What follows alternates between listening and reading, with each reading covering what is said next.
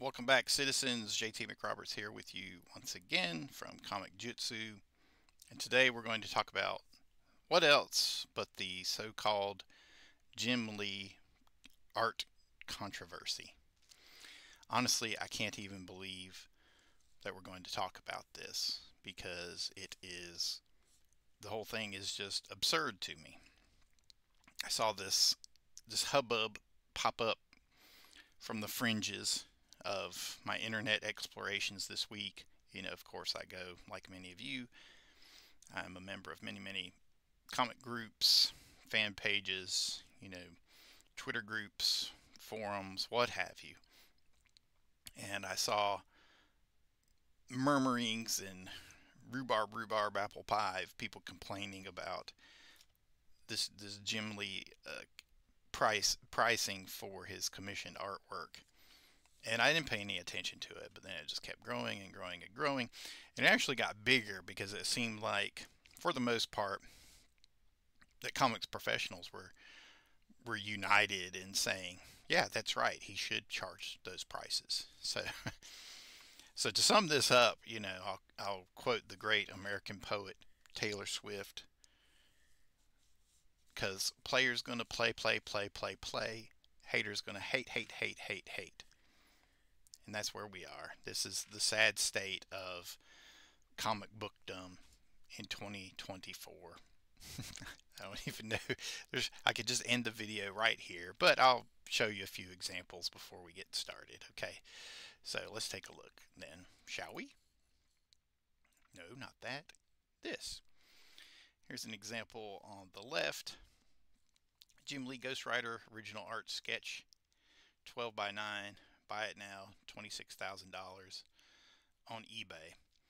I've done my best to mark out the names of all the various speculators and complainers that I'm going to show you here throughout this video. On the right, you have a beautiful, absolutely gorgeous piece of Jim Lee Deathblow artwork. I think his Deathblow artwork is his finest style. I actually prefer that over everything else that he does.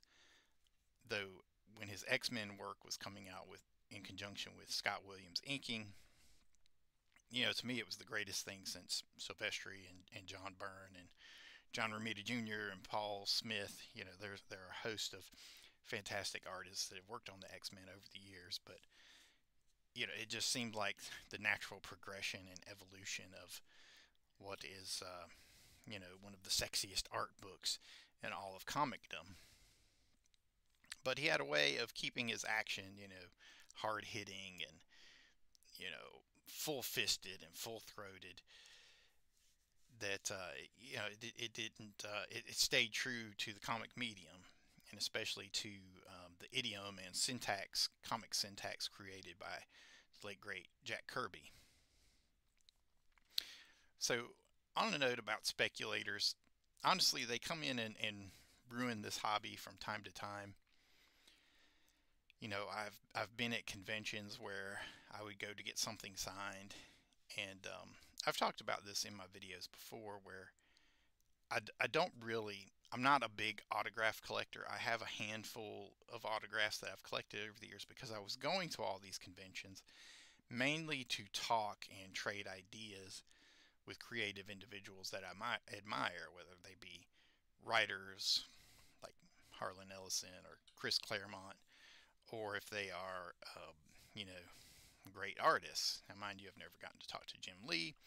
The line to meet him was tremendous, and he always had a huge price attached to getting him to sign anything. And basically, you can't get in line if you're not going to have anything signed. So the best I could ever do was go and see him speak at Q&As and whatnot.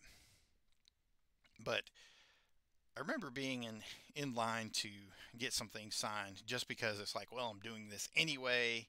It gives me a chance to talk to these people. So I'll get these few books signed. And going in behind speculators or even, I guess, comic shop owners, and they would have small long boxes, short boxes, I guess is what they're called, and a small long box um, of comics, and they would just stack them on the table, to get free autographs on each one. And then what do? They turn around and boom, they sell it on eBay, or they're selling it in their store for, exorbitant prices. And, it's been just a detriment to the hobby over the years. And these speculators always come and go. Whenever something happens that suddenly draws attention to comic bookdom, they come flooding in, these greasy three-piece cheap suit wearing guys, with their hair slicked back and pencil thin mustaches, chewing on toothpicks and what have you.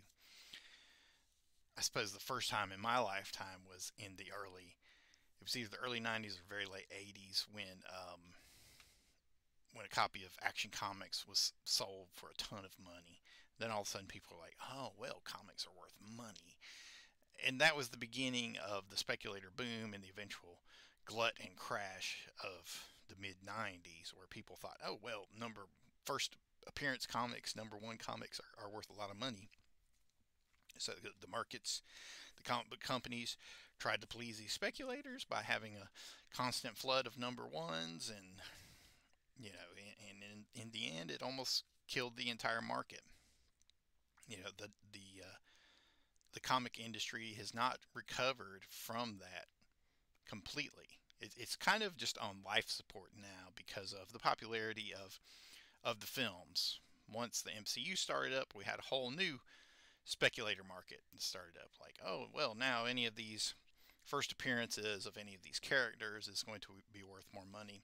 It's good for those of us that have been in the hobby for a while and we've accumulated these bits and pieces and oddities. Like I sold my Invincible #1 for a good chunk of money. Something I never wanted to sell, but also I never thought it would be worth selling. But once the dollars get up high enough, you're like, hey, let me just go ahead and sell this. So anyway, long story short, speculators do this. Is that they, for years and years and years, they've taken advantage of the artists and writers that would offer free autographs or a quick sketch here or there. And then they would turn around and sell it for a whole lot of money. Now, who knows about this Jim Lee? I mean, maybe this guy paid 20 grand for it and he wants to make 6 grand off of it. He turned around and he paid to have it drawn, and now he's turning around and have it sold. So, yes, more power to you, but that's the way it works. So let's look at what started all of this, okay? If I can find it's right here next to this. Okay, so Jim Lee posts his commission prices: 11 by 17 inches, full figure, one character with limited backgrounds for 20 grand. Okay, more than one character or extra backgrounds or recreation of other covers not drawn by Jim will be 25 grand to 35 grand. So I guess basically this is his agent posting this, but speaking for Jim. Then they go on: 9 by 12 inches waist up figure, 9,000 to 15,000, small headshot, 1,000, blank comic cover, only bust shot, no background, 8,000, and 12K if a wraparound. Jim will supply the blank cover comic, but you can supply at the show if you like. And some people went nuts. I didn't pay attention to it. I wish I would have captured all of the responses that I saw, but you never quite know what which way the wind is going to blow in this crazy world nowadays, especially now that social media has made everything worse. So people started complaining. Now I've taken most of the names out here, so we've got a few examples. Here's Bruno. Jim Lee's art is phenomenal. These prices are not. I get his time is worth a lot, but what a nice big middle finger to everyone that has supported the industry over decades. Like, what does that even mean? How is that a middle finger to everyone that's supported the industry over decades? This is an artist creating a piece of art, and he's doing commissions, which I can't believe that Jim Lee actually has time to do any sort of commission, but I guess this is how he budgets out his time. I mean, the guy is running DC Comics and still drawing books of his own. So, it's almost just a waste of time for him to do any sort of commission. I'd be afraid to see what Alex Ross's prices are, So here we go. Considering that his cheapest option is my whole paycheck and the next option up is about 3 months of paychecks for me, and I'm a bit above minimum wage for my state, that's a big ask. Not to mention the cost of going to a show on top of that, travel tickets, time off from work, etc., etc. Like, what is the point here? I mean, this is just... I've talked about this bizarro attitude of entitlement and victimhood that's pervasive in the last few generations. I would say it even goes back as far as Gen X, you know, my generation. I don't understand it. You know, people program themselves to be victims with their everyday language. You know, if you get a flat tire, they say, "Oh, this always happens to me." You know, I mean, it's like a self-brainwashing, a self-hypnotism. You know, I'm binge watching everything on Netflix. I prefer to say power watch. I power watched it whole season, but you know, binge has more of a negative connotation to it, and there's this constant victimhood, just hooked into the very language, and therefore underlying the psyches of generations. And it's sad. It's sad to see, actually. It is phenomenal, just not for the customer. Like, what is this? Not for the customer. I mean, if you could pay 20 grand to get Jim Lee to do a cover, I would love to be able to get him to do a Deathblow cover, or I guess maybe a Wolverine. You know, I don't quite understand people that asks artists to draw characters that they've never worked on. I don't understand that, but I understand people finding joy in those little things. Like a friend of mine online, Scott, he goes and has everybody draw Kitty Pryde when he goes to these conventions. So every artist he goes to, he says, "I want a Kitty Pryde sketch." So he has a collection of Kitty Pryde sketches from all these different artists. That's not my thing, but I'm not going to begrudge Scott that bit of joy. If that's something he enjoys, and he has that, you know, more power to you. I mean, these collections of art, you know, especially if one is an artist, if you are creative, they're like totems. They're totems of power. You know, I have the signatures that I have here in my studio, which you can't see because I have the Comic-Jutsu banner up behind me, but the ones that I have, they're all carefully chosen from my lifetime of encounters, whether it be at these conventions or events or screenings or signings or what have you. They're carefully chosen things that mean a lot to me. So, you know, I find those empowering. So I won't begrudge anyone else that. Here John says, "Think these prices are bad. Just wait until you see how much he gets paid just to show up." So again, it's like, how dare you get paid Jim Lee? I mean, the guy is an artist. He fought to get to where he is. He fought to get into Marvel. He fought to get onto the X-Men. He fought to help create Image, you know. He's had never-ending battle after never-ending battle. You know, what him selling Wildstorm to DC and then away, what that did to all the creators involved is a different conversation. But again, I still don't begrudge him doing what he had to do in order to make money with his intellectual properties. Here, Anthony says, "I'd rather buy a car." Harold says, "Ridiculous." Dan, "Geez, well, smoke 'em if you got 'em." Again, just this pervasive entitlement, victimhood. I don't understand it. I do not understand it. For the most part, you know, creative individuals have been extremely supportive of Jim. I've got a couple other artist edition worthy pieces. There, another Deathblow piece. Like how you can see he used markers on all this. Really like his Deathblow work. And then there's a little Gambit and Rogue for you, Jim Lee. Very nicely done. So if you're a Gambit and Rogue fan, who better than Jim Lee to illustrate that for you? For the most part, you know, creatives have been unified behind it. I thought I had it pulled up, but I don't. So let me try again. Here we go. Blow that up for you. This is not an ad for Comic-Jutsu, although it actually is. Which, by the way, watch my video on AI art theft, or the John Byrne covers you've never seen, or catch up with Samurai Sunday, or even watch my fight breakdown of CM Punk allegedly assaulting the Scapegoat backstage at Brawl In, because I break that fight down for you in terms of psychology and also what actually happened from a technical standpoint, which you're not going to see anywhere else. Okay, so here we go.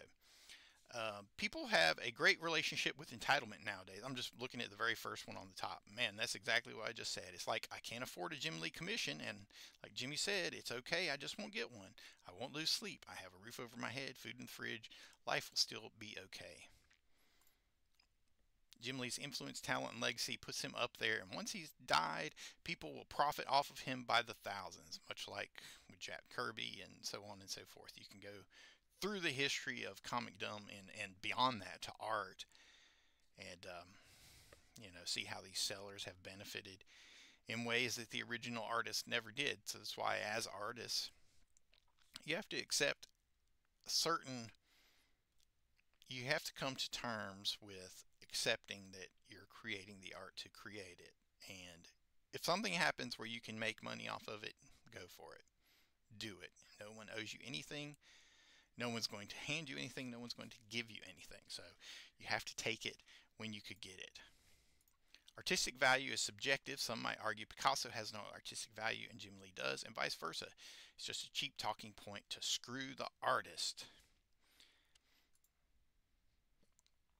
So on and so forth. Majority of the professionals are all like, yeah, he should charge that.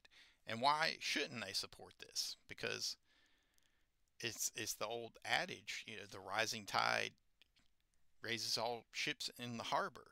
If Jim Lee can charge that much, well, now maybe Jim Steranko can charge more. Or when he was alive, maybe Neil Adams could charge more. Or maybe now Andy or Adam Kubert will charge more. They should get what they can get, because this business, comicdom, has always been cutthroat. It's still cutthroat. In a lot of ways, the business has become even more cutthroat and destructive since the rise of the popularity of superhero films in the MCU and the DC, filmic universe, whatever that's called. Because now you have these people that are just desperate to get into it, and they see comics not as a form of artwork or a medium unto itself, but as a gateway into, the MCU or DC films or what have you. So yeah, so get what you can. And I'm glad that Jim can charge that for it. I'm reminded of when the RZA put together the Lost Wu-Tang album. I don't know if you guys remember that from a few years ago. And he was the only one that really had it all put together in his head, and he would bring in artists and have them cut tracks or drop this rhyme here, this piece there, he throw this sample over it, this and that, and then all of a sudden, poof, he put it together and made this Lost Wu-Tang album. And they made one, and they printed one, and it's got this brilliant case to it, and they wound up selling it for like $1 million to that scumbag Martin Shkreli, who eventually went to jail. As far as I know, he's still in jail, though he might be out now.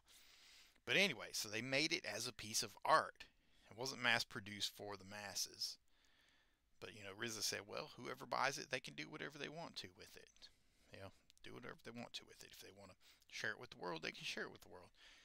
If they want to keep it to themselves and just have the one album, then so be it.